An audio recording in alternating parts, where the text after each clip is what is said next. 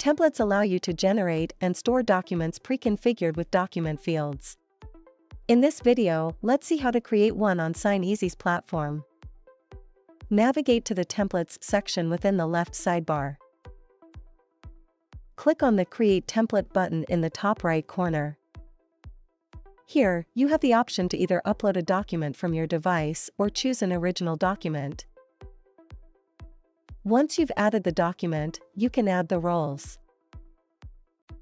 Based on the type of document, establish signer roles. For instance, in an offer letter, the roles would typically be candidate and hiring manager. In cases where the document must be signed sequentially, modify the signing order as appropriate.